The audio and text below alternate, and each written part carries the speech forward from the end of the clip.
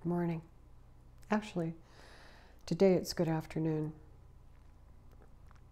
Today is October 16th, 2023, the year of our Lord, and today is Monday. Hallelujah. So we're going to go to the Lord in prayer. Father, in the name of Jesus, we come before you right now on our knees, inside. Lord, enable us to lay hold, to grab hold with ferocity, truths that you share, that they won't escape us, that they won't be lost, that we'll take them to heart and hold them true. Thank you, Lord, for your gifts are many and beyond describing. Lord, enable us to be good children in every way and to lay aside all those things which easily, as our brother Paul said, so easily beset us. All of the weights and hindrances of the world in which we were birthed. So many traps and hindrances. Help us to set these aside and continue on toward the prize, the fullness of you, Lord, the understanding and the wisdom. Enable us to lay hold of this, Lord, that we not miss a morsel of it. Oh, I come against every evil spirit who would stand at the gate of the ears and the hearts of anybody listening to keep the truth out. And we cast you away and we speak strength to the pathways of truth, to the hearts of each person listening. No hindrance from hell can stop it in Jesus' name. Thank you, Lord. Thank you for your saving grace. In Jesus' name, amen. Hallelujah. Meditations of my heart all week on so many things. So many things. The Lord involves himself, or has constructed in this place where we are, this world system where we are in but not of, we're told in the scripture, and we know it's true because of how we are in it, those of us who are saved and set apart. We look at it with a great deal of dismay, and we see more and more contrasts as we are in this system. The contrasts become more and more evident. Initially, before you're saved, you don't see the contrasts between God and the world, hardly at all. They don't catch your attention. Now they do. Now you see them. And in large part are dismayed by the contrast that's on the side of darkness. And because it's all over the place. You don't want to step into it. You don't want to fellowship with it because you can't actually. Well, you can try, but you shouldn't. You don't want to bond yourself or get attached to the things of darkness or to the people of darkness. We have a mission, in a sense, to the people of darkness, and that's to share the light. But that's all. You're not to fellowship, you're not to become part of, you're not to become friends with darkness or the people involved in it. But we are to share what we've been given to share. And this is an incredible mechanism that God has given us. God pays the price and obtains the product that we are given for free, but costs our entire self to obtain. Oh, we can have it, and we can have it, but we're going to pay a price for it. What is the price? It's what you think you have. That's what you're going to pay the price with. What you think you have. In order to get what you can really have.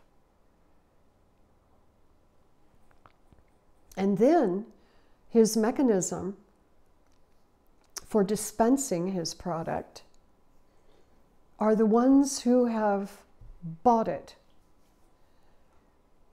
and paid the price. And we are his delivery system. It's kind of incredible, actually. God's multiplication, and that's the truth. The multiplication in the kingdom of heaven,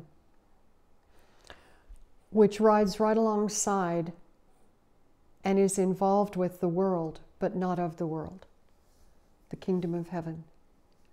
So we are first, as I've mentioned many times, and I will many times again. I have a sweet person in my life that when I repeat things very clearly tells me, but you've already said that. Yes, I understand. And I will say it again. And that's what I tell him. I said, yes, you've heard me say that, and I will probably say it again and again. You'll probably hear it many more times. We're to seek first the kingdom of heaven, or the kingdom of God, and his righteousness. And those are two things that most people, even those who profess the name of Christ, don't actually understand what either of them are. They don't actually understand what the kingdom of heaven is. That's why we are to seek first. And they don't actually understand what the righteousness of God is. Now, in some circles, you're taught that you are the righteousness of God. And that's the truth. But we don't understand that. And if we're honest with ourselves, we'll know that we don't actually understand that. The righteousness of God is something that escapes us. It's very hard to get what that is. So you have to study who he is. And you must ask questions. And that I've also said many, many times. Questions will make you smarter if you listen to God's answers. So questions are vital. Questions make you think. Jesus often asked questions. Some of the questions that he asked didn't seem to go with what the people around him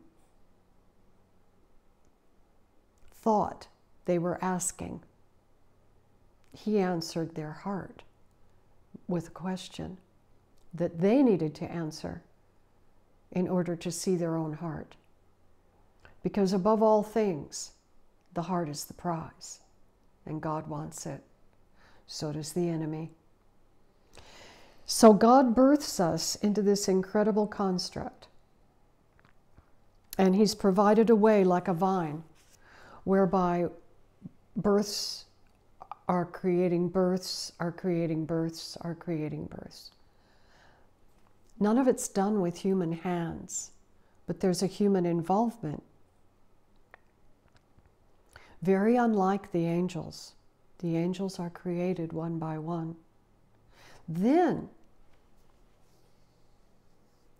God offers man an incredible covenant, unlike any covenant that's ever been before. Never been one like it, ever.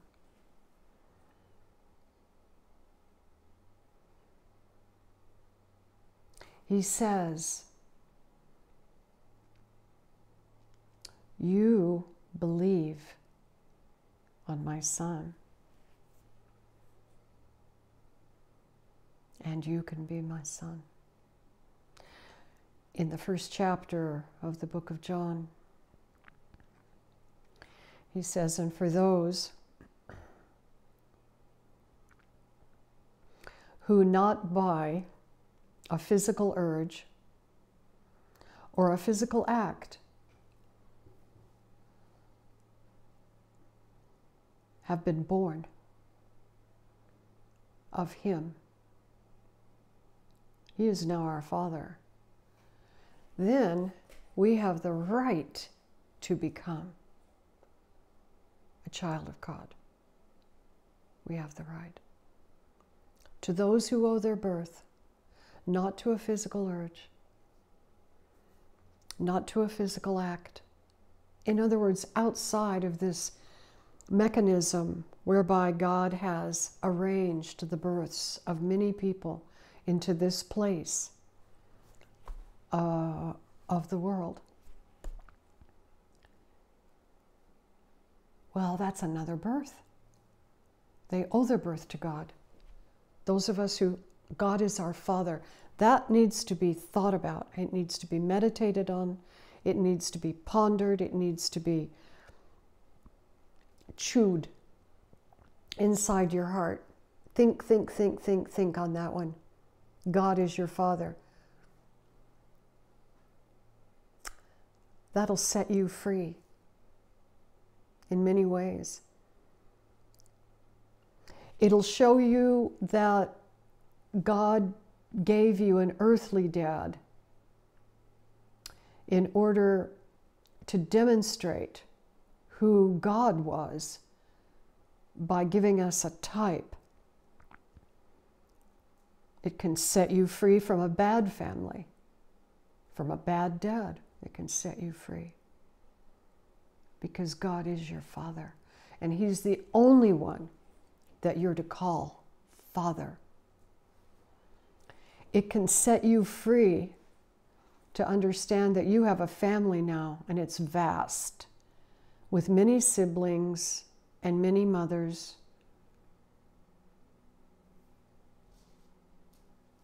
that you've never met.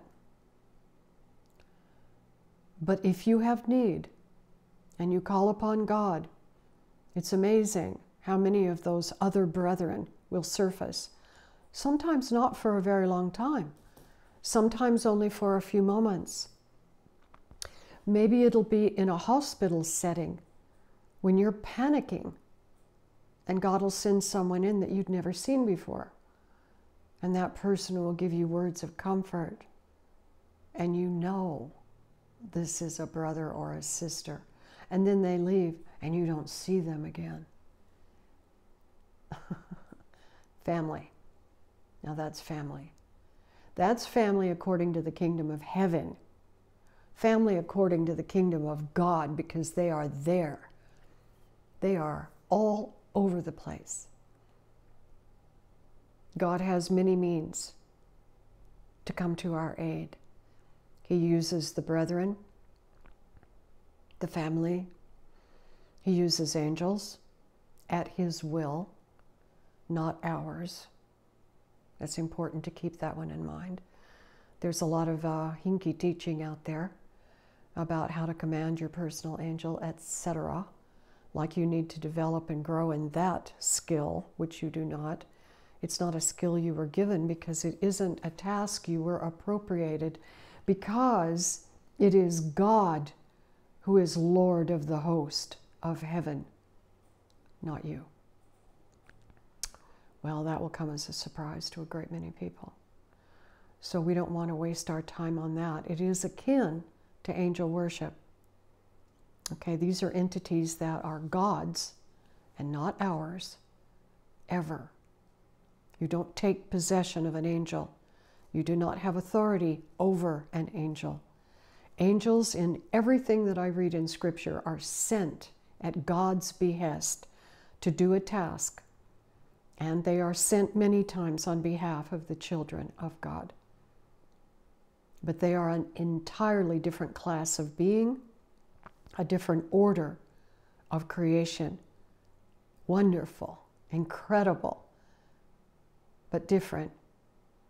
And under the same master that we are under, God the Father and the Son and the Holy Spirit.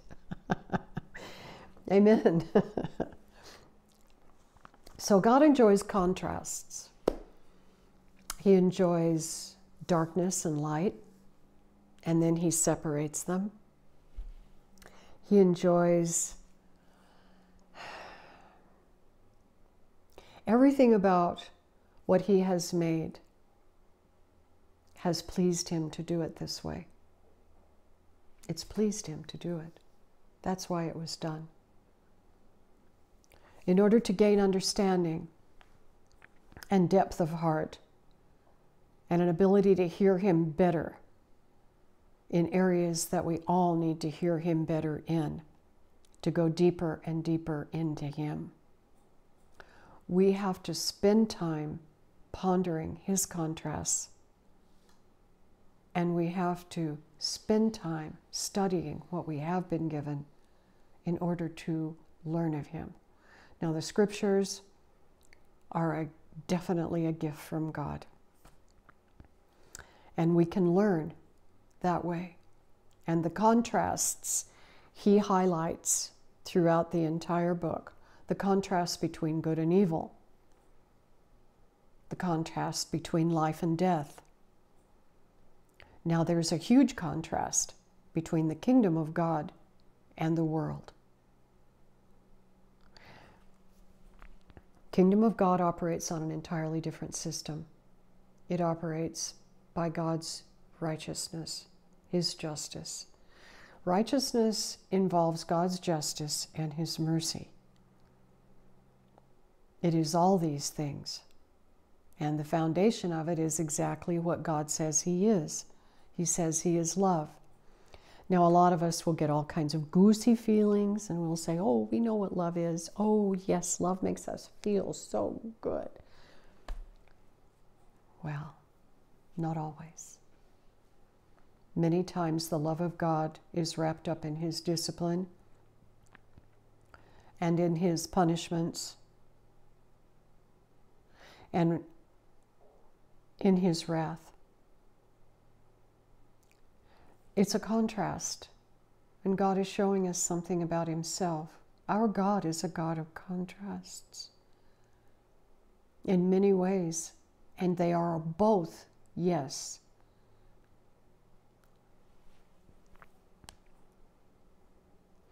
God presents us with situations that enable us to make a decision, and he wants us to decide for him. He makes it terrible sometimes, or permits terrible sometimes, so that you will turn your attention to him. And you might say to yourself, well, I happen to know that you can catch more things with honey than you can with being nasty. God says, I want your heart. And it may take nasty to get there. And that's the truth. How nasty does it have to get in your life before you're willing to reach out to God?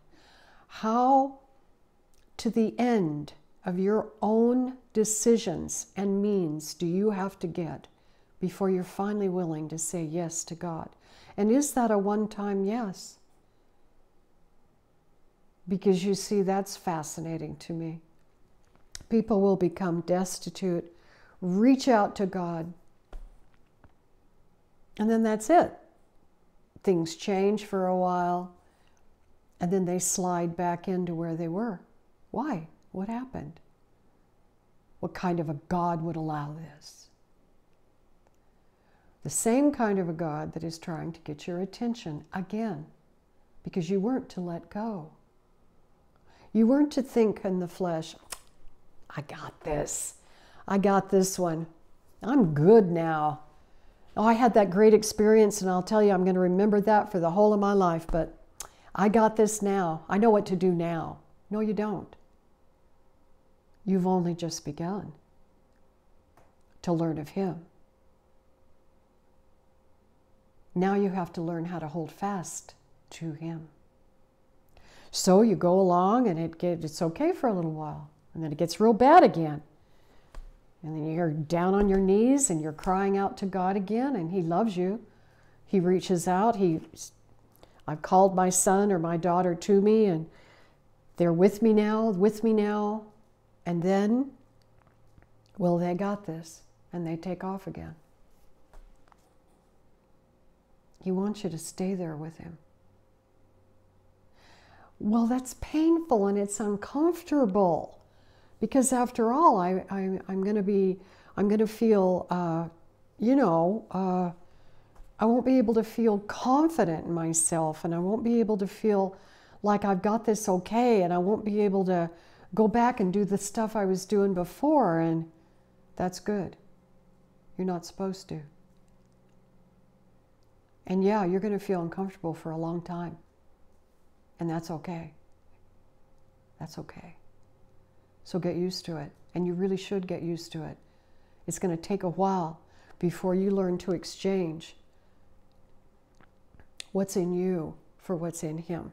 That is a time-intensive exchange.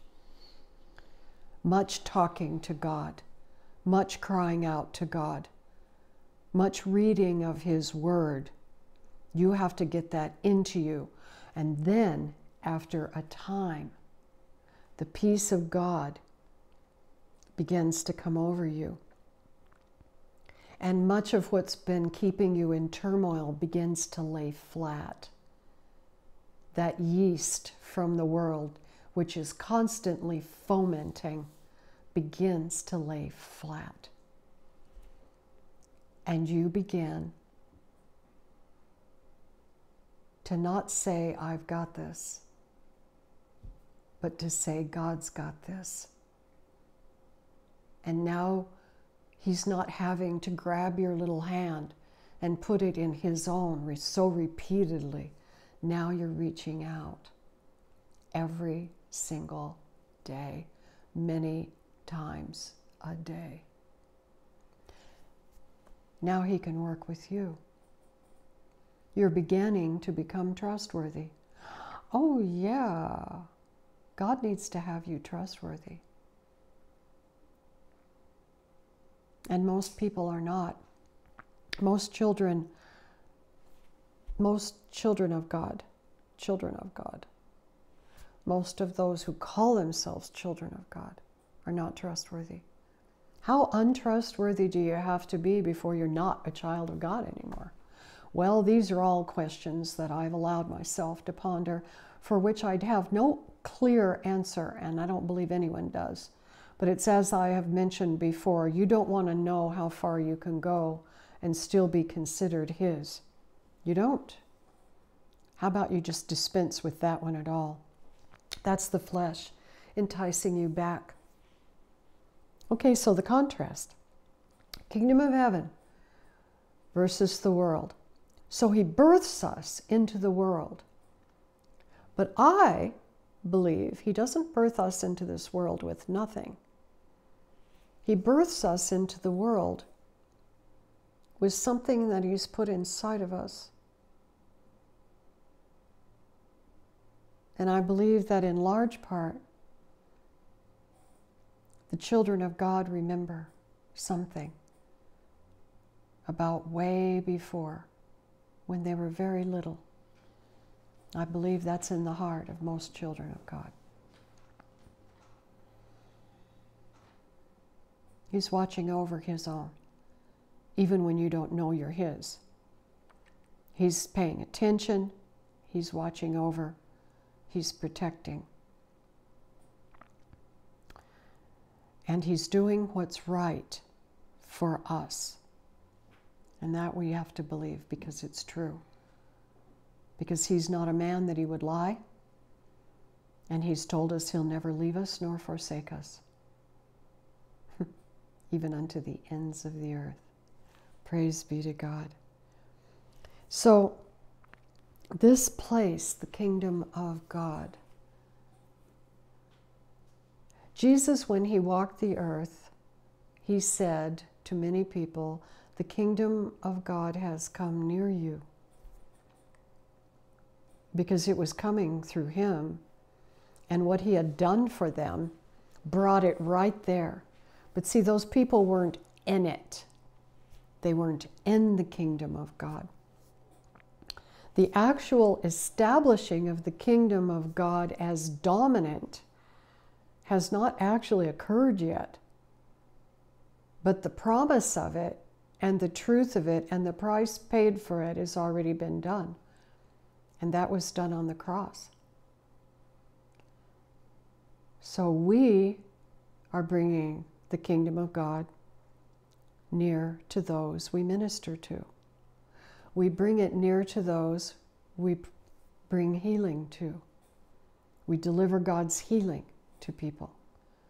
We deliver God's love to people. We deliver God's deliverance to people. We deliver those things that God gave us to give by His Spirit to a lost and dying world. And they don't know they're dying. They think they look pretty good. And quite frankly, some of them do, I would say. There's going to be a lot of people that look pretty good in hell. But there's nobody who cares about how you look in hell. There's none of that. Because there's no caring in hell. That's where hatred and greed and jealousy all go. They all go there. And the people who have agreed with those emotions and held those emotions in their heart and produced what those emotions have to produce in their lives, they all go to hell. So we have a big cleanup here. And there's a great deal of sanitizing that has to go on in our hearts, but not by pretend. This has to be real. You have to really get these things dealt with, or it doesn't count to God. See, God isn't fooled by appearances. And we are told in Scripture, Jesus didn't judge by what he saw. Well, he was judging by the Spirit of God in him who knew the truth, and he knew the truth. He knew the truth. He knew what their thoughts were. He knew what their thoughts were. He knew who the evil ones were, and he knew who the children were. He knew. Praise be to God.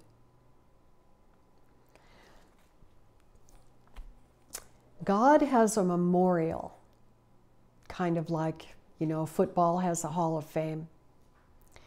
Well, God has a memorial for his stars. And they are ever observable, just like stars are. When we look out at the sky, hundreds and hundreds and hundreds of years ago, people mapped the skies. And the skies are pretty similar now to how they were then. The stars are still in their position. I say every now and then I have heard that we lose one. But they tend to stay fixed for us. While they may shift in the atmosphere of the heavens, their basic location in relation to each other stays just about the same.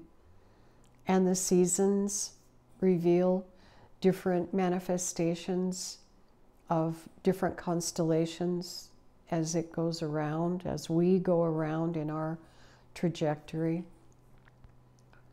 God has stars. He has memorials that he has positioned.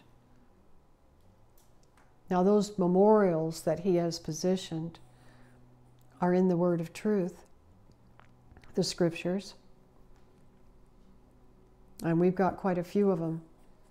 People that we've been talking about for hundreds of years now. So it's the Bible record alone. And God's got his own way of doing this.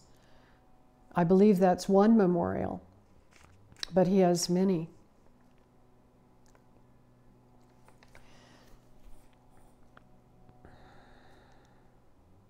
Years ago, the revelation came to me whereby I saw that you become like what you worship.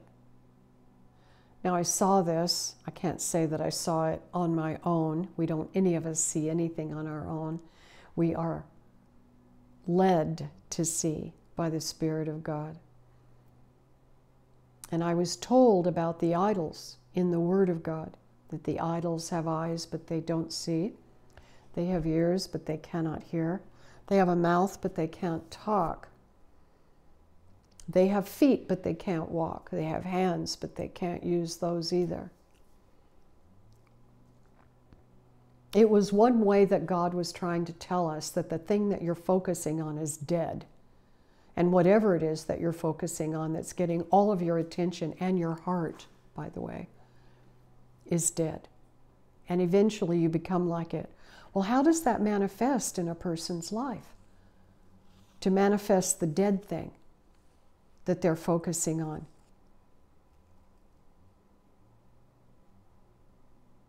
Much of what I would have to say about this, most people can't handle. I'm going to say it this way. A lot of what medical science registers as certain problems are actually the result of the person's heart.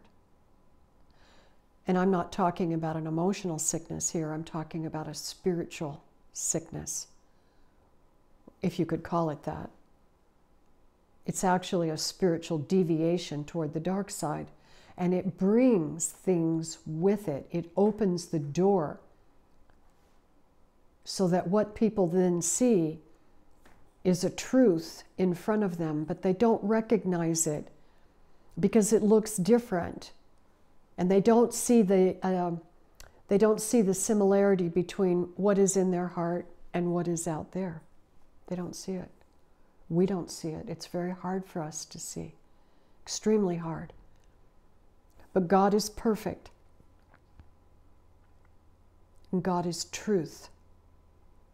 Now, His righteousness involves His justice and His mercy. It also involves His perfection and His truth, His balance, His harmony, His peace. So when we are outside of His law, then we will experience the events that come as a result of being outside of His law. You see,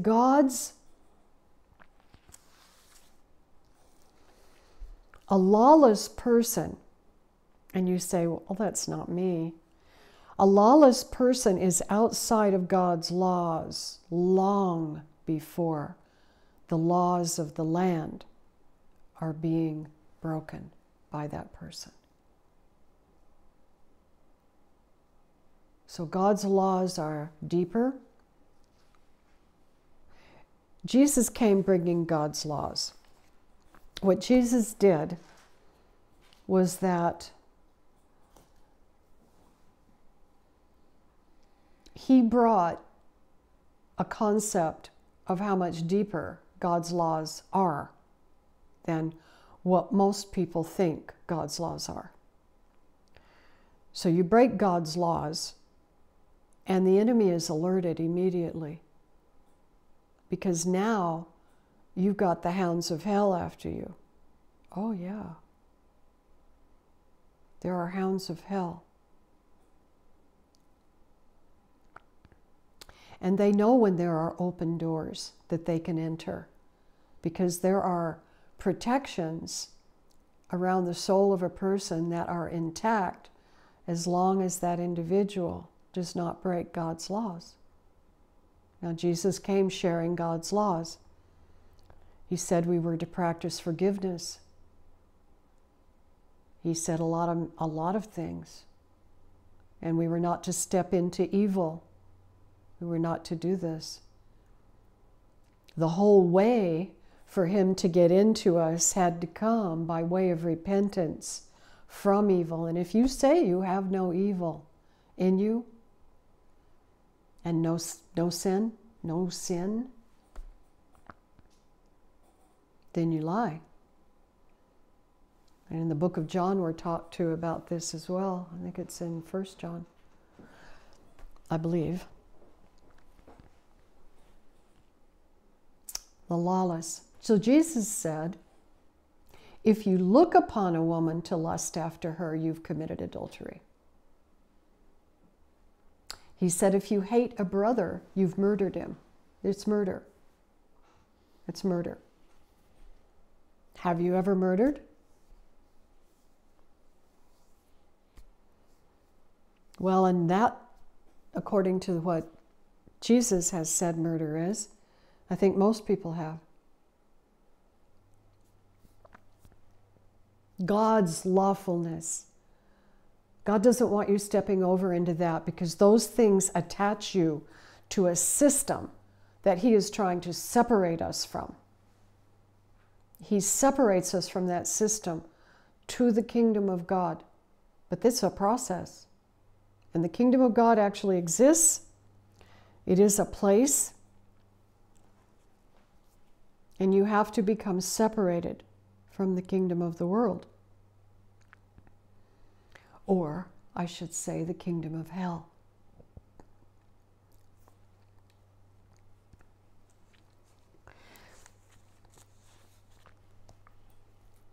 In Matthew 4,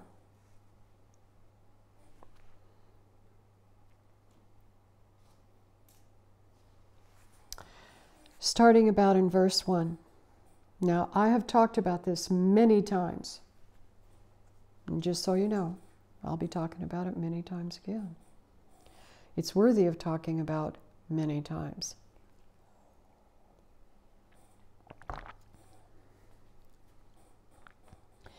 Then Jesus was led away by the Spirit into the wilderness to be tempted by the devil. This was horrible, by the way. And I know that I've talked about this before, but it can't go, you cannot not think about this. You have a holy, holy man, full up with the Holy Spirit, in the presence of something so evil. These are atmospheres. We're going beyond just two people, having a conversation here. That isn't what this was. There are pressures from that atmosphere, and the filth on that entity is unspeakable. You can't even describe it. But the atmosphere is so intense, and our Lord is having to hold fast in that atmosphere, close to something that He's not supposed to be near to at all. But it was ordained that He endure this. This was not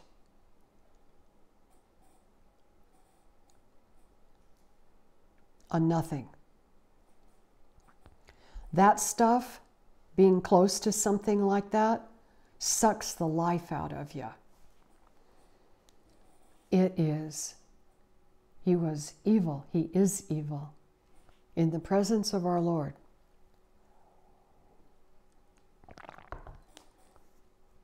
There is a religion that claims that the devil and Jesus were brethren.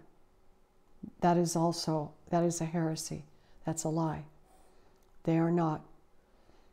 He was called the anointed cherub, the enemy was. And he was said to be perfect until he fell. But Jesus is not related to him at all, having never been an angel.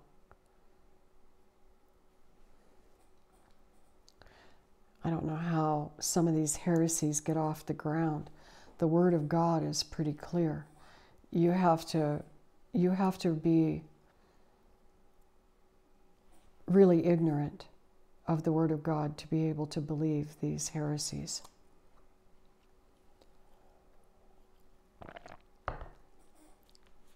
Don't believe what other people say. You get in there and read it for yourself.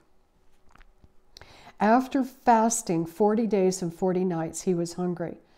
Now, I've heard people say that the enemy came to him when he was at his weakest, and in many ways that's true. But I will say this, having been a student of fasting for some time over the years, to come to the end of a fast like this and to become hungry after 40 days. It's when the body begins to become catabolic. It's right when the body begins to digest its own muscle tissue. It's already digested all of its stores. Now, I couldn't last 40 days because I'm pretty small. But he was a full-grown man, and I'm certain his flesh was sufficient to go the 40 days.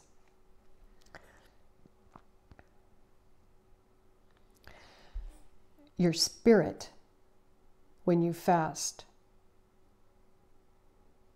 is able to be extremely strong. The processes by which we digest food and whatnot take up an enormous amount of energy. But once you get into a fast, and I mean you're past all the hunger part and all of that, if you experience that at all, and you're truly in the fast, for those who can fast, and there's different ways of fasting, by the way, and don't go without water. Okay. I should probably do a quick review of this, and I'm just going to do a quick review. If you fast and you have no medical conditions that would say that you couldn't or shouldn't, in other words, no metabolic conditions like diabetes or those kinds of things, you're in good health, nothing wrong with you, you start with a 24-hour fast, one day. And then you take as much time to recover from the fast as you did fast. In other words, the recovery from the fast should be on steamed, one of the best things would be steamed kale. And you eat the steamed kale for a day if you fasted a day. Okay? And with plenty of water. This is while you're coming off. All right? So coming off of the fast is as important as the fast. Now, if you fast 10 days, you would gradually give yourself about a week, 8 to 10 days, probably a good week to come off the fast. With steamed vegetables, just a few meals every day, gradually adding a few more meals until finally you're able to take meat, which would be maybe around the 3rd, maybe 4th day. All right, that's just an idea. Now, there are different people who teach fasting in different ways, like you shouldn't take anything, only water. I don't agree with that, only because I believe that the blood sugar issue is a big deal for a lot of people. So I tend to recommend diluted, gentle fruit juice, a natural fruit juice, one that's not acidic, and you dilute it half water. So you've got 2 ounces.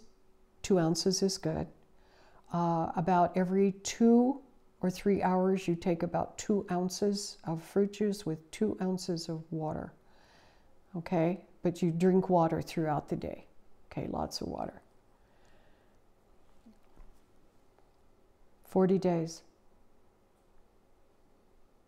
40 nights.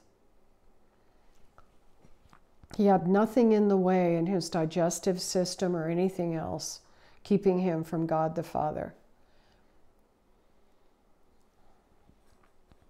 Then he was hungry. This kind of hunger is ferocious. When the body begins to break down its own muscle tissue, it is ferocious.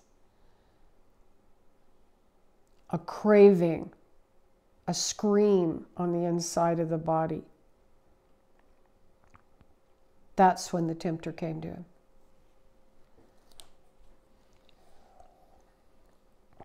He's known by many words. They are all true. He's a tempter. He's a slanderer. He's a liar. He's a hater. He's a murderer.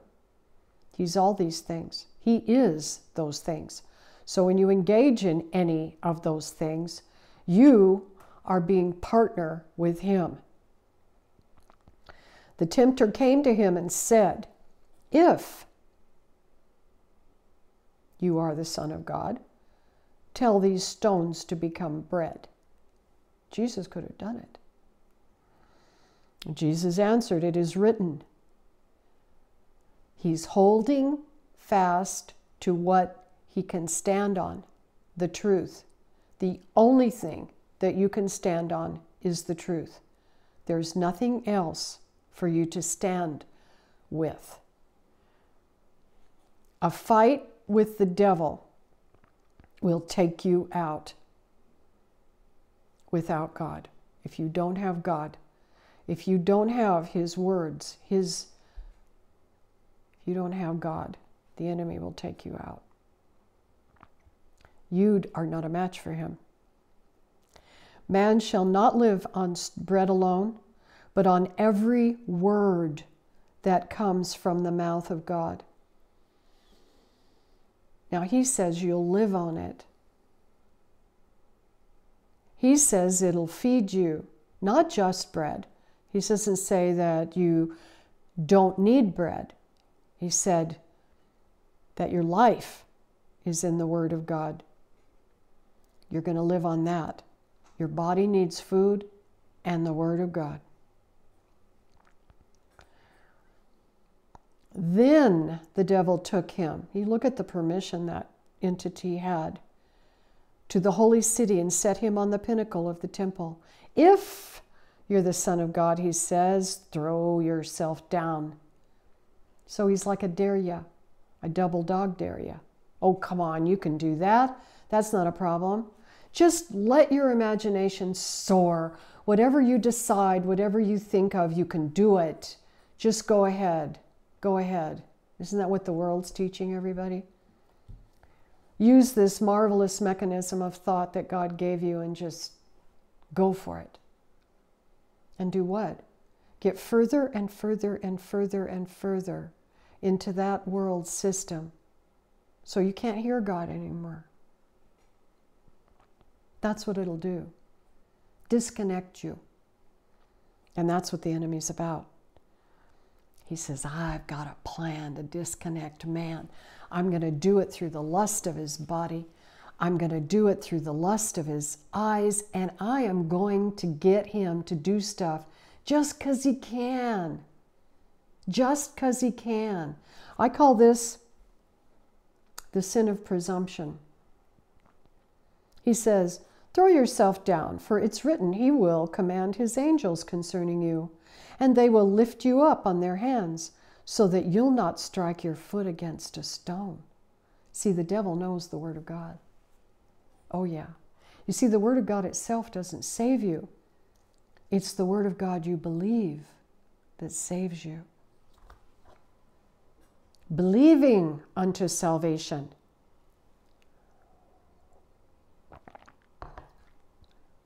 Jesus replied, it is written. You know, I love this because I'll use this often. Do you know Jesus didn't memorize chapter and verse? I don't even think they had it then. I'm sure they didn't. I'm sure they didn't. But he doesn't quote. He doesn't quote where this is written. Do not put the Lord your God to the test. It's enough that you know what the Word of God says and you believe it. That's enough. You don't have to have it entirely memorized as far as scripture and verse. It's helpful and useful for finding it again, but that's also what a concordance is for. So Jesus replied, it is written. It is also written. It is also written, do not put the Lord your God to the test. But see, the God was not the devil's. God, the devil was his own God. So one of the things the devil does is test God. Again, the devil took him to a very high mountain and showed him all the kingdoms of the world and their glory. That had to be incredible. All this I will give you, he said, if you will fall down and worship me.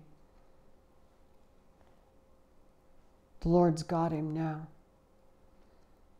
Away from me, Satan, Jesus declared, for it is written, worship the Lord your God and serve him only. Then the devil left him, and the angels came and ministered to him. And we know that they meant from Scripture that they ministered strength to him. Okay, because that situation, that thing that happened to him with regard to that evil entity, sapped his strength.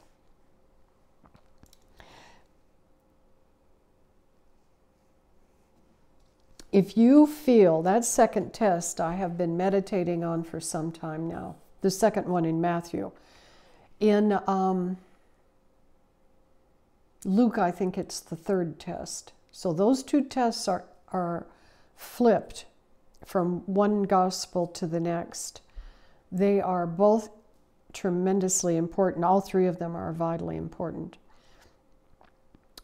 If you have the need to prove yourself in any way, if you have the need for other people to adore you and if you're seeking the favor that comes from people, and if that's where your attention is, then that test is the one that you have to really get into yourself. The test, this is presumption, because the enemy,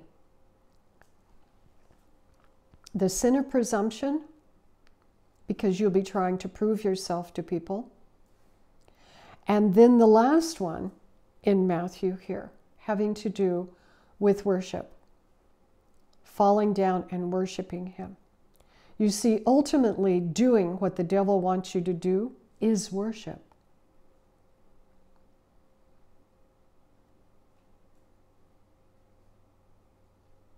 So any one of his failings on any of these tests would have put him in the category of worshiping the devil. It's just that the ante kept being upped because the Lord continued to refuse the temptation. So finally the devil brought him to a place where he showed him everything and said, well, what about this? You know, there's a saying that I've heard in the world called every man has his price. Well, I believe that's true. I believe everybody does have their price. Just make sure that your price is the Lord Jesus Christ. Make sure that's your price. He'll pull you through any temptation that comes at you. He will pull you through any temptation that comes at you if you truly have him at your core. And you learn to walk and depend. You learn to walk by him and depend on him. And you need him every day, many, many, many times during the day.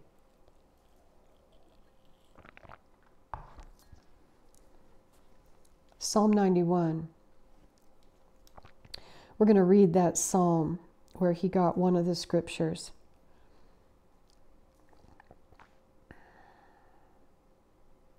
About the angels holding him up and not breaking any of his bones.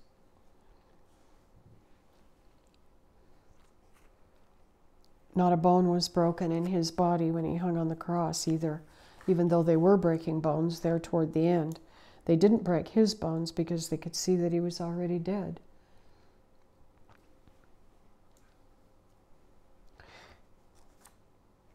I don't believe he was forced out of his body. I believe he left. It's different.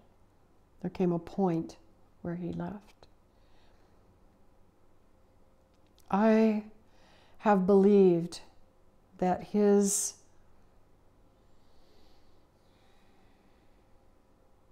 was killed.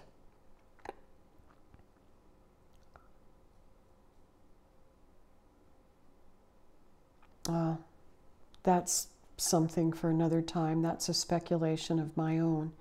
So I'll keep it to myself. Verse 1, Psalm 91, verse 1. He who dwells, this is, oh, by the way, this is an absolutely fabulous psalm to get into yourself for any kind of warfare that you have, any kind of difficulty. You have children going out into serve in the military, or you're going to serve out into the military yourself, you get this psalm into your heart and you keep it there. You recite this thing to yourself regularly. And you get these words into your heart. Years ago, I had heard a story about a general who apparently required in the Second World War, he was Army, who required his troops, his particular group, to memorize Psalm 91. And they had many miraculous events that came out of that particular group where these young men were saved. There was one story that someone told, and again, I'm hearing stories. This is rumor upon rumor. But it was a young man. It's a wonderful story, so I'm going to tell it anyway. A young man that was, perhaps in Germany, Second World War, but he's hearing the shelling going on. And the building that he's in at the time, because he's walking through, comes under shelling. They're firing bombs at it, etc. There's a table in the room which he goes under to protect his head. The shelling continues, it's deafening. He protects himself under there as best he can, but it goes on for a long time. And that building came under attack and it was decimated. Well, after everything had quieted down, and he poked his head out from under that table and the debris that was all around him, that table was the only thing standing in that building, was the only thing left standing. But he quoted Psalm 91 the entire time he was under that table. He was one of those generals, soldiers. He was a wise general.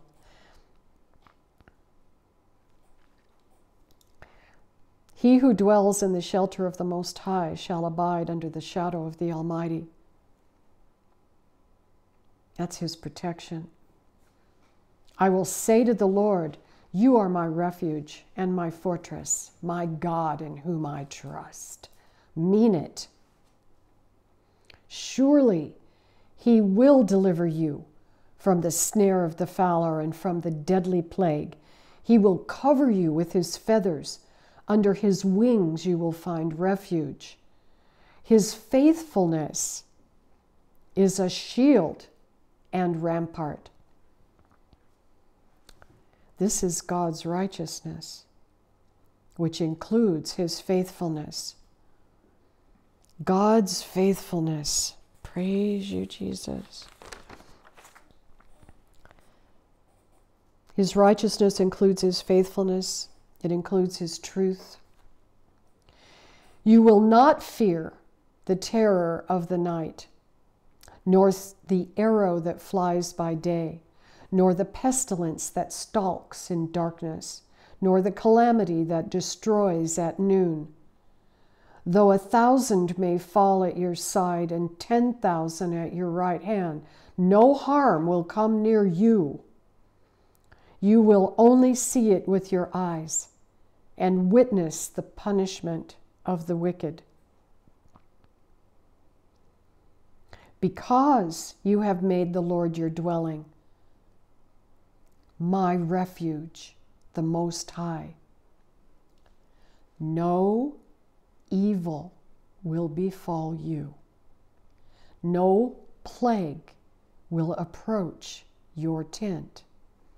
For he will command his angels concerning you to guard you in all your ways. They will lift you up on their hands so that you will not strike your foot against a stone. You will tread on the lion and the cobra. You will trample the young lion and the serpent. Because he loves me. Now, this is God talking. The transition was made a few times here. This is God talking directly. Because he loves me, I will deliver him. Because he knows my name, I will protect him. When he calls out to me, I will answer him. I will be with him in trouble. I will deliver him and honor him. With long life will I satisfy him and show him my salvation. Choice. Incredible. Job chapter 12. God is faithful and his words are true. That is truth. You get that into your heart, every word of it. You focus on it. You drink it in like it's food, because it is. And it will give life to your body. It will feed you. What Jesus said wasn't a lie, it was the truth. Man does not live by bread alone. You don't live by bread alone. Your body needs the bread, the physical bread. And everything else in you needs this. But this will also affect your body. And most of the things that it said in there had an application to your body. He'll keep you from evil. He'll keep you in health. He'll keep you. He'll protect you. It's going to look fierce. It's going to look nasty. But you stay right there with him, and he'll get you through. And then, much to your surprise, at some point, you will notice that you're on the other side of the problem. You're on the other side of the bad guy. How did that happen? Let me see. Because that's how he does.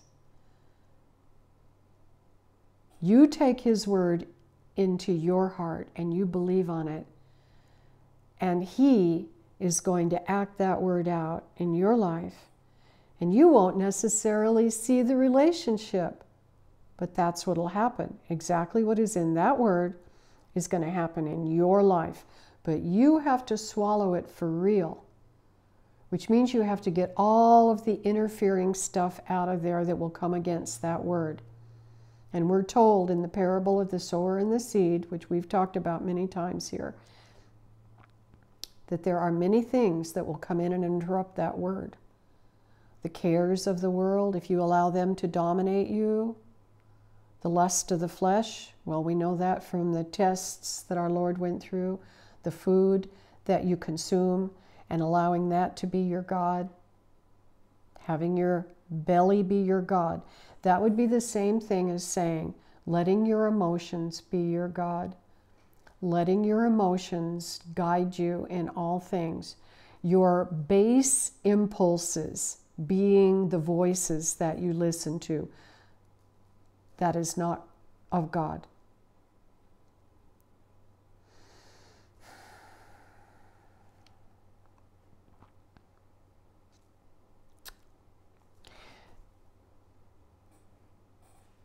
Job chapter 12. I think a lot of people don't quote Job because that was really a rough tour of duty that Job was on. Well, I think most people have been through a rough tour of duty. And I have to find it's healing. You read God's rough tours of duty. Read the prophets. Read Job. Job prophesies. A lot of people don't think of Job as a prophet, but he was, and he is. He still is. That's the amazing thing about the old prophets. They still are prophesying. Job 12:12.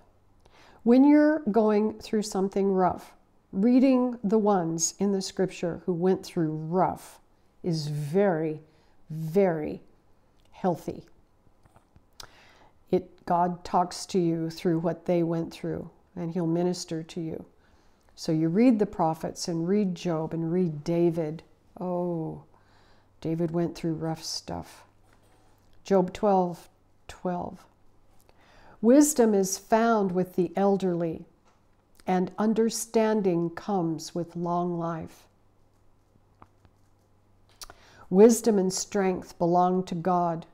Counsel and understanding are his.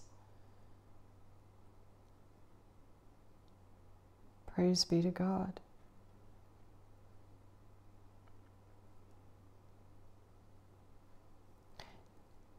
Fear of the Lord is the beginning of wisdom.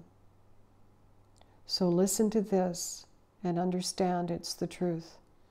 What he tears down cannot be rebuilt. The man he imprisons cannot be released. If he holds back the waters, they dry up. And if he releases them, they overwhelm the land. True wisdom and power belong to him. The deceived and the deceiver are his. He leads counselors away barefoot and makes fools of judges. You see, God is the unseen hand behind everything that's being done. Now we attribute the bad things to the devil and the good things to God. God is a good God, but he also created the one who destroys. Because ultimately, God's plan for good is deeper than you can comprehend. It's deeper than the comprehension of man will allow. So you have to understand that he already knows more about what he's up to than you can comprehend. You need to get on his side. And he will rebuke the devourer on your behalf. And he certainly can. He created it. And he did it for a reason, and it was to draw you to him. God is drawing all those who are his to him. You have to develop an ear to hear and get past all of those emotions that the world uses to imprison you to the system of the world. You have to get rid of those things. And it's not easy in a heart where they've been allowed to run wild and you've become lawless. And you don't think you're lawless. But in any area where your heart is running wild and you're thinking things and slandering and gossiping and doing other things that you ought not do, and you haven't gotten a hold of it, because after all, what you're doing, you're not hurting anybody, you think, but you are. You're creating death. You're spinning death with your mouth. And you're spinning death with your thoughts. Yes, your thoughts can be death spinners. They're not a nothing. So you want to get hold of those, and you want to go before God with it, because you can't do this. You need his help to get hold of this. And you keep putting it before God every time you catch yourself doing it. Catch yourself doing it, take it before God. In a sense, you could look at it this way. You're getting control of a dog that's out of control. And that's basically what the flesh is. And yes, the flesh is in your head too. You got to get hold of it. It's got to become trained to submit to the Word of God and to not run wild in lawlessness. This is not easy, but it has to be done. Because, as I said when we first started out here, Jesus paid the price. And we are the ones, the mechanisms by which this price, this beautiful thing that has been bought, is now going to be distributed, is being distributed by imperfect vessels. But we are the distributors of what God has given us by his Spirit through Jesus Christ, our Savior. And we have work to do in our own heart.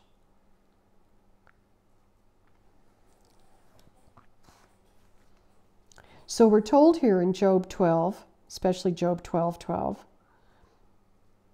that wisdom is found in the elderly, and understanding comes with long life. Now, this is only true if you're submitting to God. If you're not submitting to God, I've met a number of elderly people that didn't appear to have much wisdom because they had squandered away the opportunities that they had in life in order to spew the falseness, the deceptions, the lies of their own heart. They never conformed their heart to God. So they had no understanding to give. They were foolish people. Sadly. They had a long time to become not foolish, but they never made the decision to become what God would have them be by embracing His ways and listening to His word. You choose. God says in Genesis, He says, I put you in this, I put before you life and death. Choose life. Choose life. I put before you good and evil, so choose good. Well, there is only one good, and that is God. So you have to choose Him. Really choose Him. Make Him your best friend. He is your best friend. You make Him your best friend.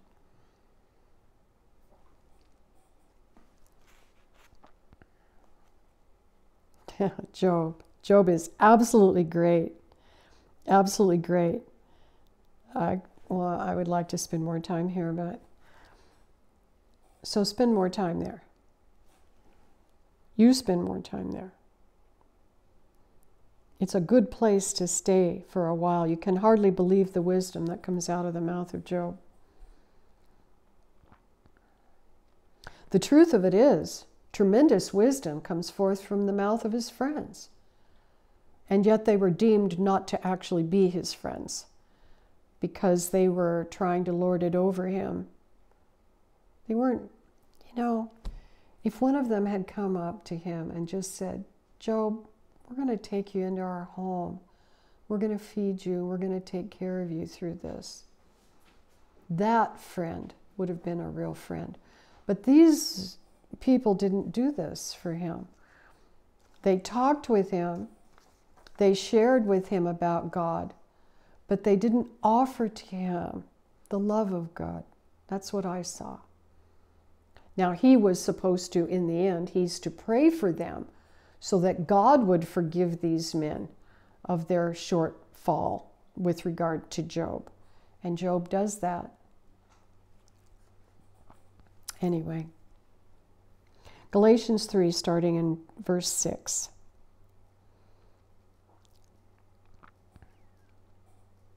So also Abraham believed God, and it was credited to him as righteousness. Now, he didn't just go, I believe God. He believed. That meant he was all in. That meant he had God with him all the time, in his heart, in his thought life. He was with God. And he believed that God would bless him in everything that he did. So when he went out with those kings from Sodom and wherever else, there were several kings, and they went out, and Abraham went with them because Lot, his nephew, had been taken captive. And so they went out to rescue him. So he goes out, they had a big fight, and Abraham brought all of his people, and these kings brought their people, and it was a big win. And he was entitled to a share of the spoil. And the kings offered it to him, and he said, no. Lest any man say that he made me wealthy and not God. See, he knew God was his source. He knew it. So he could refuse the wealth of the world. Also, this is an interesting point, he did not become a partaker in the wealth that was shared by those kings who were over those horrible cities. He became no partaker with them, no sharer of their goods. And that was important because later, when he needed to stand before God as an intercessor, clean, and put in a word for Lot's life and the family of Lot, or whoever could get out with Lot, he was able to be heard, and his word was able to be acted on.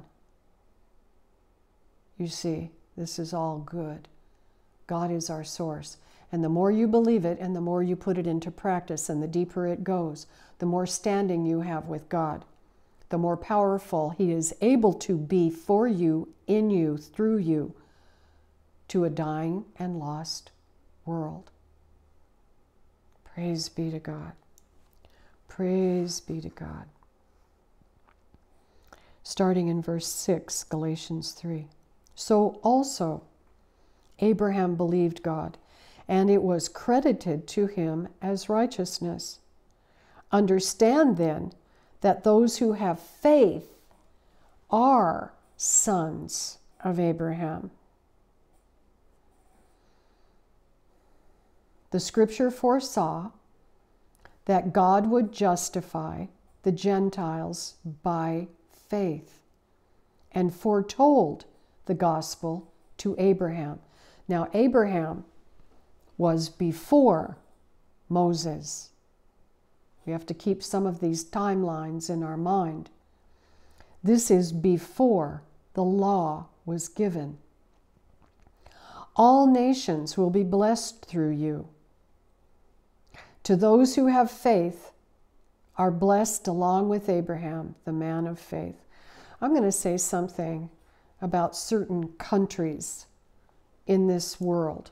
There are some countries in this world that embraced the truth of the Lord Jesus Christ early on.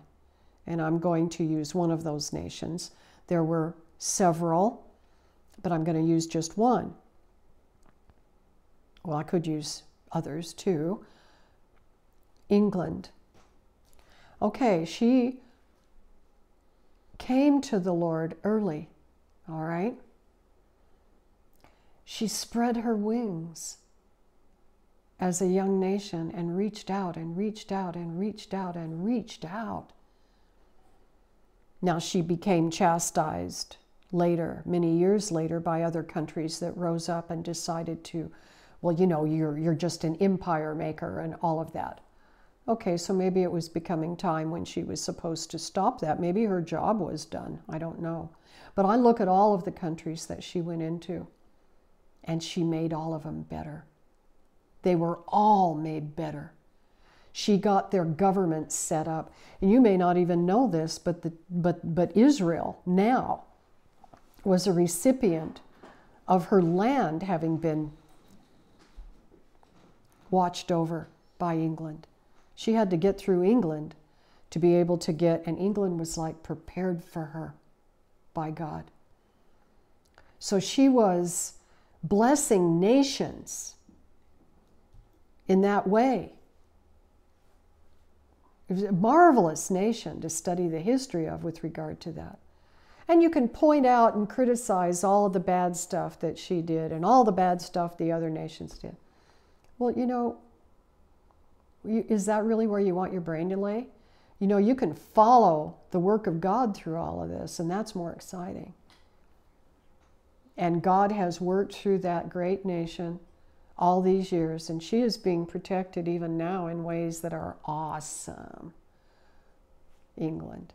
I just find her amazing. She's different. But they all of the ones that reached out in the power of God to bless other nations. The Spanish did it, reaching out to South America, Mexico, you know, just the form of government. They were seeding those places with the riches that they had to give. They were a blessing to those places. So it's important to take these things into account and realize that not everything that you're looking at you're actually seeing. Pay attention to what the power of God did through these countries, and you'll begin to see things a little differently. I like to pay attention to Anne Boleyn and Henry VIII. Now that was an interesting thing. That's when Protestantism, for the truth, became a part of England, began to be. You see, there's many reforms that began to take place in different parts of the country. And it's interesting, the people that brought them about aren't really hailed as heroes or heroines. But I believe Anne Boleyn was in that regard. And she championed the cause of Protestantism in England during a time when the ferocity of the Catholic Church had gone too far. It's all very good. You just take a look at what God is doing, and He's doing it. Rolling on. Okay, the blessing of God. The scripture foresaw that God would justify the Gentiles by faith and foretold the gospel to Abraham. All nations will be blessed through you.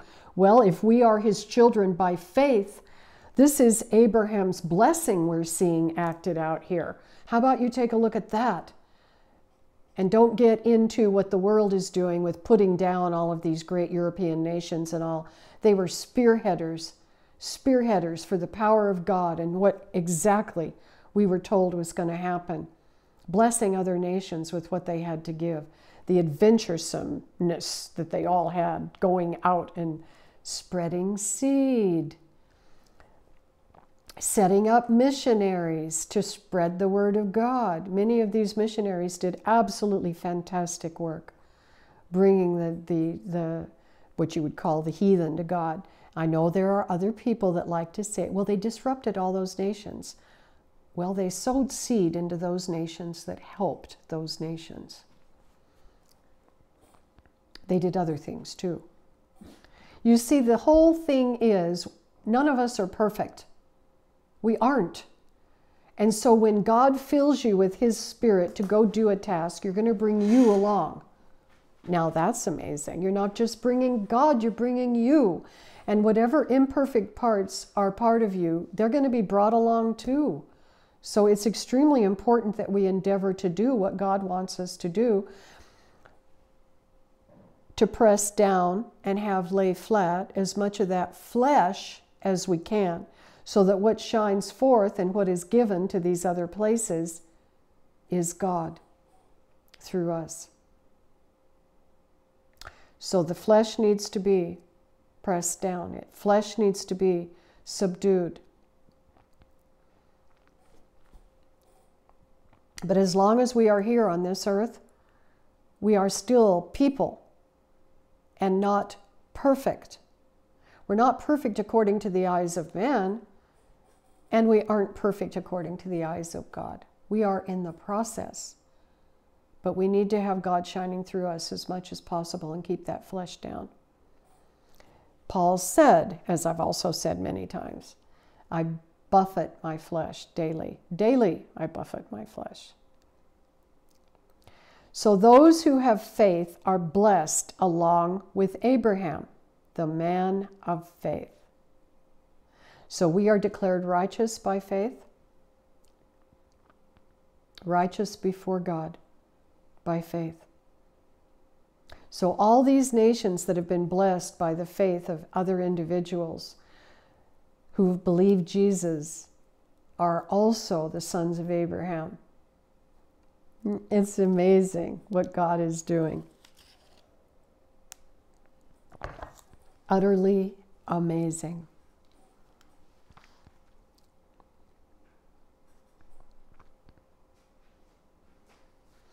Exodus. So keep in mind that prior, and this goes all the way back. I don't have the list of it with me right now, but you will, I'm just going to say this flat out, and I'm not a, pray for Israel.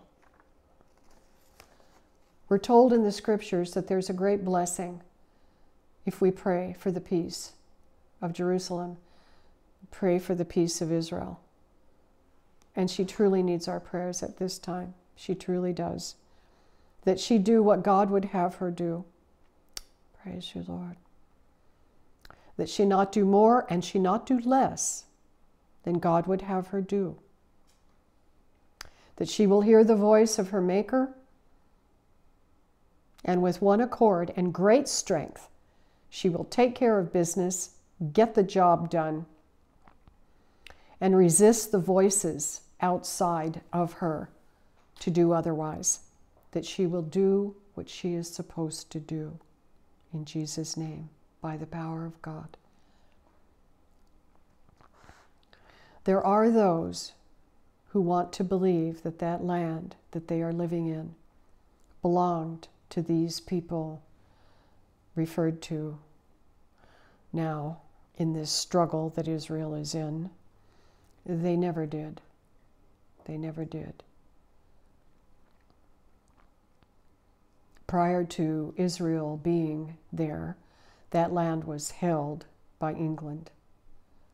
It was never, that land at no time in her history, and you can study this out if you have a mind to, that land was never a Palestinian state, ever.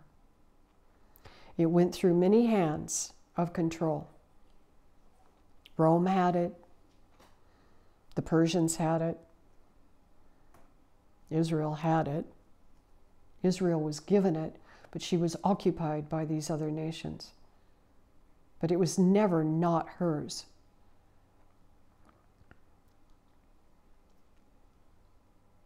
That's important that you understand that by the scriptures. So, in solidarity to the truth, pray for Israel. Exodus chapter 23.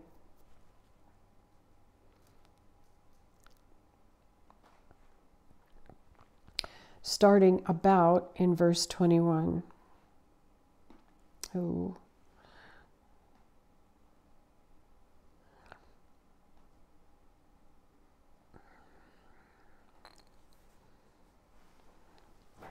Actually, starting about in verse 20 here.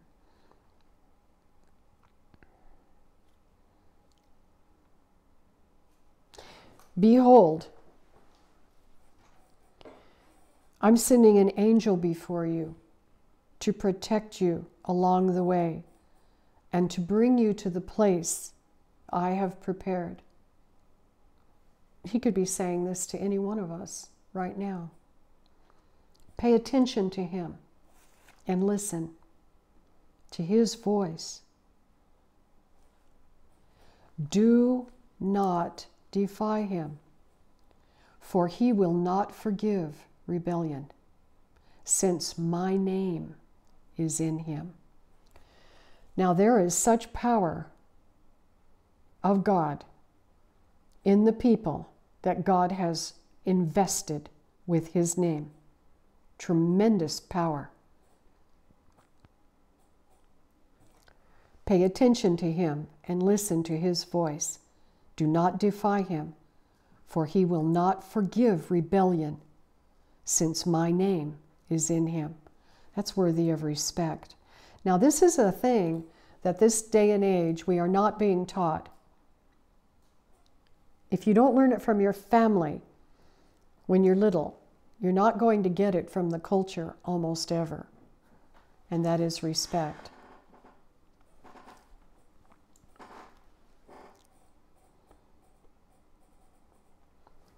But if you listen carefully to his voice and do everything I say, a willing and obedient heart, I will be an enemy to your enemies and a foe to your foes. For my angel will go before you and bring you into the land of the Amorites, Hittites, Perizzites, Canaanites, Hivites, and Jebusites, and I will annihilate them.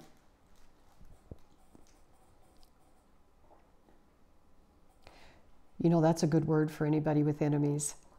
The thing is, God will annihilate them his way. I've had him annihilate my enemies by moving me. All of a sudden, I wasn't there one day. I was gone. All of my stuff was gone and I was somewhere else. And where were my enemies? He's had me do that to get rid of enemies before. He's moved me into a better place. And my enemies, where were they? People will take an exception to you as a child of God for no other reason than the Word of God in you. They will slander you. They will hate you. They will create problems. They will be treacherous to you for no other reason than the Word of God in you. Verse 25. So you shall serve the Lord your God, and he will bless your bread and your water, and I will take away sickness from among you. No woman in your land will miscarry or be barren. I will fulfill the number of your days. I will send my terror ahead of you and throw into confusion every nation you encounter. I will make all your enemies turn and run. I will send the hornet before you to drive the Hivites and Canaanites and Hittites out of your way. Funny that we don't have a legal service that has risen up somewhere in the Middle East or anywhere with some kind of a lawsuit for reparations for the Hivites and the Canaanites and the Hittites. Odd, kind of peculiar that hasn't happened yet. Well, moving on. I will not drive them out before you in a single year. These things that God does with us very often take a very long time. And I would say in Israel's acting out, and she is a prophetic nation. Those who say that prophecy doesn't exist anymore have not actually watched Israel carefully. Israel is acting out the prophecy of God even now. I will not drive them out before you in a single year. Otherwise, the land would become desolate and wild animals would multiply against you. Now, I've wondered about those wild animals. I've thought, what kind of wild animals is he talking about here? Lions and tigers and bears? You know what? Now, that's amazing. And that those wild animals would attack the people. Makes you wonder what we've had victory over already, because I don't believe these situations exist in most places in the world. I think India is having some issues with monkeys and a few other things. But yes, there are animals that will kill people. It ought not be. They're supposed to be afraid of man, but there are some that are emboldened and aren't. Little by little, I will drive them out ahead of you until you become fruitful and possess the land.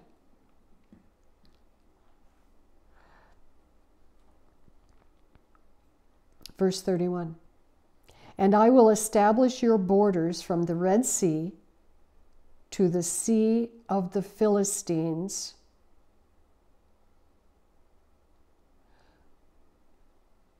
and from the desert to the Euphrates. Now the Gaza is the land of the Philistines, and she is bordered by a sea. I will establish your borders from the Red Sea to the Sea of the Philistines, and from the desert to the Euphrates, and I will gather the inhabitants into your hand, and you will drive them out before you. You will make no covenant with them or with their gods. They must not remain in your land, lest they cause you to sin against me. For if you serve their gods, it will surely be a snare to you. All of these things require some thinking with God and a pause on what's happening now, currently, with regard to that great prophetic land, Israel. So she needs our prayers.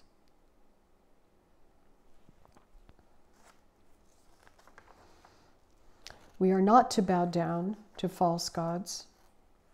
We are not to serve them, and that means you are not to be a helper to wicked people.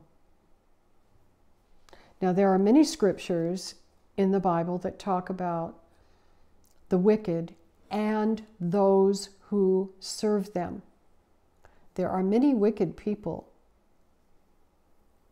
who have servants, and many of those servants don't actually believe that they're wicked. They think they're really nice, but they're enamored with the wicked person. Maybe they're afraid of them. Who knows? But for whatever reason they serve that wicked person, that's an evil thing. And they are counting themselves as part and as one with God's wrath. And God talks about this because the helpers will not escape. No matter the reasons you think that you're helping someone wicked, if you're doing that, if you're helping wickedness, you don't escape God's wrath. We are not to do what they do. And that means don't spend time looking at what they do. There's a great deal of wickedness that's going on that's been copied in film and different places. And if you watch that stuff a lot, eventually you'll pick up its ways. You won't want to, but you will. Because what you watch again and again and again and again and again it will begin to be acted out in your life. You're giving it permission to come into your life by watching it. You're giving it permission to come into your heart by listening to it. So we have to stop giving evil permission. You cut it off at your eyes and you cut it off at your ears. I learned years ago that slander, you can't say to yourself, well, that person's a slanderer, and then let them come and talk all their slander to you. Because your hearing of it makes you a partner. So you would have to say to that person who slandered, I don't want any part of this. You can't be talking to me about that stuff. I don't want to hear it. Now, John the Baptist was privy to Herod's relationship with Herodias. I think that's how you say her name. But she actually was the wife of a brother of his.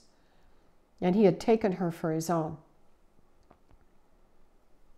John the Baptist rebuked it. He told him, no, no, and no. You can't do this. She's not yours to take. She doesn't belong to you. Now, it certainly got the attention of Herod.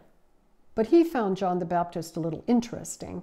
Somebody he wanted to keep close and just visit with because he did consider him a holy man. But he had one evil, evil relationship with that woman. And she was relentless until she got John the Baptist killed. Now, that's not going to happen every time you rebuke evil. But within the heart of a truly evil person, the hatred against you for saying anything about the evil they indulge in, or making it not okay for them to do it around you, it's going to have consequences often. So Psalm 91, you rebuke the evil before you, and you go to Psalm 91 and you speak God's protection over yourself. And you keep yourself under the wing of His refuge. You keep yourself in His high tower. You keep your thought life there, and He'll get you through it. But you will not be a partaker or a participant in that evil. You will have come against it. And God will hold you blameless concerning it. Now you stand your ground. Psalm 91 is a great one. It's a great one. Our Lord used that to fight the devil, and so can you. Father, we have come before you today with hearts desiring to have you first place. So, Lord, make it so. Help us to do that which we have a desire to do. but may not be strong enough to complete. We know you're faithful to complete the work that you've begun in each one of us. So, Lord, we speak to that faithfulness now, and we believe you for what you've said,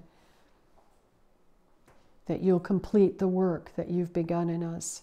Help us, Lord, do the thing that has been impressed upon our hearts to do today, to draw close to you, to let go of that which would hold us to the world, and to embrace the truth by which we can stand.